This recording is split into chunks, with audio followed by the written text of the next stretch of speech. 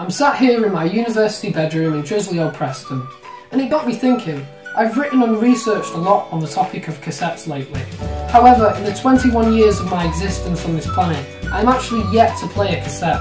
To truly understand the art form, I must now participate and give you my views. Here I've got a cassette and CD player, which I picked up for £5 at a local charity shop.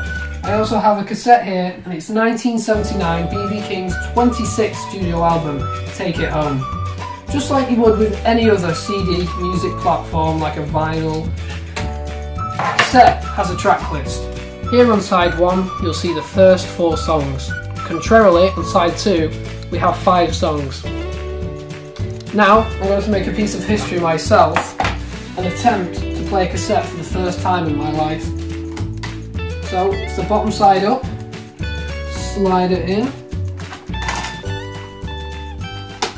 press play, voila.